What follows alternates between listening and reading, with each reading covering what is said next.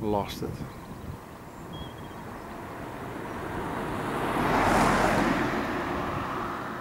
Eagles and wolves and Templars.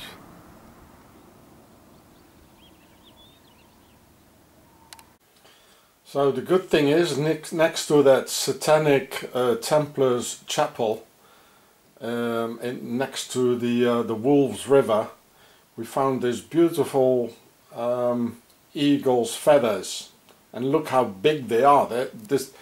The first one is almost as long as my arm. I mean, look at the difference, you know, between the my glasses here and the pen. Look how big they are. And incredible how it's made, you know, look at it. Incredible how I mean, it must be a creation. I mean, how is this possible? This is not an accident, you know, so perfect. And it's round, you know, you can see that here. It's round on top, here it's round, and on the other side it's like hollow. Just like an airplane is. Because if it's moving like this, the airplane, because the distance below is shorter than the distance on top, because it has to go over the hill, and because there's it is the same speed if it's coming like this, and the distance, because of this hill here and here, it makes a shortcut underneath. It doesn't have to go all the way like in the middle here. Because of that, the speed on top, because on top, the speed of the air on top of the feather is higher, because it's coming with the same speed, but it has to pass a longer distance. So of course the speed of the air is higher on top than it is below, which is in fact the technique behind flying. So because of the speed is higher on top, it makes there's more pressure underneath, so it lifts the airplane. This is the technique of flying, the aerodynamics of an airplane.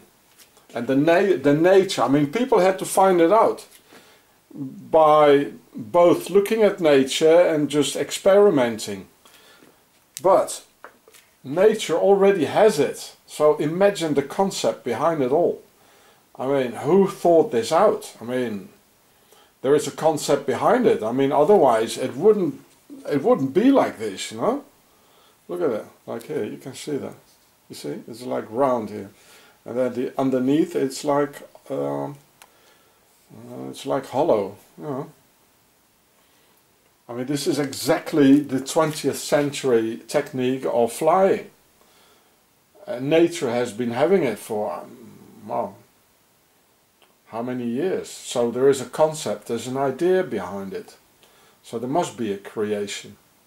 I mean, the only question is there one creator, or are there more? Is it a universal God, or is it the Anunnaki? That's the question. Well, anyway, I'm glad with the eagle feathers, right? Okie dokie.